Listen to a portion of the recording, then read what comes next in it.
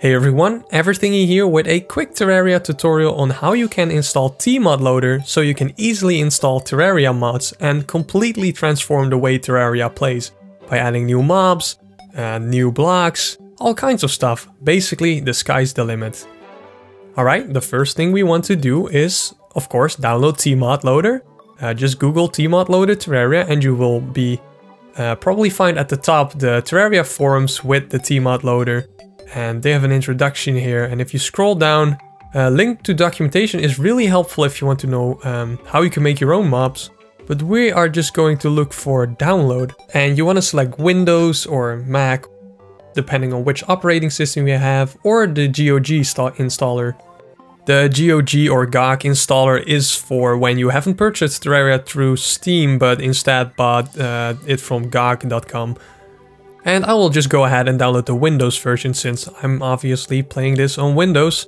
So once you've downloaded it, I've already downloaded here, you have the tModLoader for Windows. In this case, the most recent version is 0.10.1.2, as you can also see here. And I've also downloaded an example mod, which you don't have to download, only if you want to know how you can build your own mods.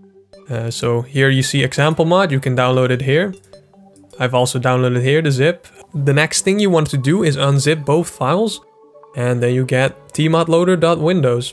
And once you unzip both files, you get tModLoader for Windows here. You open it up. Once you open the README, it basically contains all the install instructions, but all you have to do, if you have Java installed on your PC, then you can run tModLoader installer.jar, and it will automatically install tModLoader for you if you still have Terraria installed in your default folder, which is C, program files, Steam apps. I have changed my default install directory since I don't want my games to be installed on my C drive but on another hard drive. So since I haven't installed Terraria in the default location, the ModLoader installer will not work, so I have to manually copy the files, and I'll show you how to do it. First you have to find your Steam folder, and then just basically, just as the README says, go to Steam apps, and then common, and then find Terraria in here. There we go. And then you can already see I've installed it.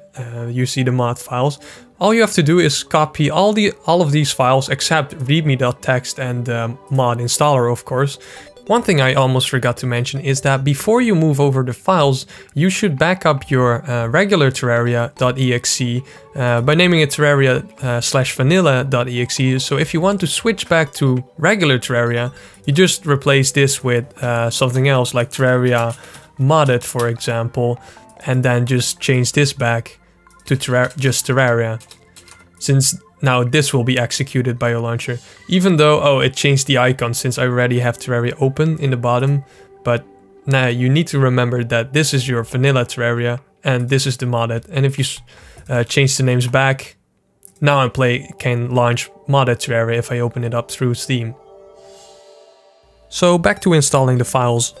And in my case it obviously says 12 files are the same, but I can just skip these files since I've already installed everything.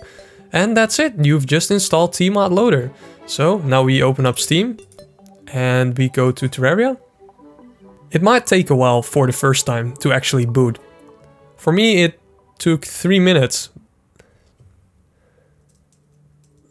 But after you've booted it up, as you can see, it's loading, and there you go. In the bottom left corner you can now see tModLoader has been installed.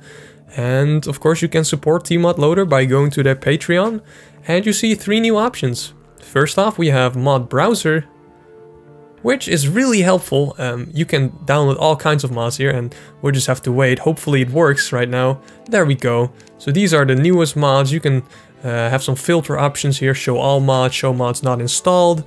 You can search for a mod, like let's see, DPS. So this is a new mod. I will probably do a showcase on it, but for now, let's just install it. You press download. You can also press more info if you want to learn more about the mod. So here it provides a team DPS and boss damage meter for use in multiplayer. Well, cool. And you can also visit the mod's homepage even. So we go back, and your recently downloaded mods are currently disabled. Remember to enable them, of course. So then we go to mods, and here we can see it. We press enable, and now we just have to reload the mods, and there we go. All we have to do now is open up a new world and then it should be installed and working. So don't forget, after you enable a mod, press reload mods. And also I think if you disable it, see, you also have to reload the mods. If you want to manually install it, since you've downloaded a mod file, you can open up the mods folder. In this case, it's in Documents, My Games, Terraria, MODLoader, Mods. You can see here dpsextreme.tmod. This is a mod file. And basically there in this folder, you put all of your mods. Then we also have player files, since it doesn't use your regular vanilla Terraria players. So right now you see here, I have no players. All you have to do is copy your players from Terraria players to Terraria MODLoader / players.